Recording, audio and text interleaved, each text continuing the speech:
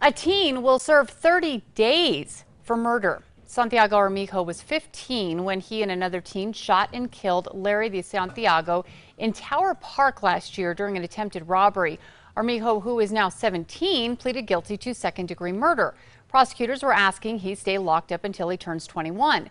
But in a closed-door sentencing, Judge Cristina Jaramillo sentenced him to 30 days in juvenile jail.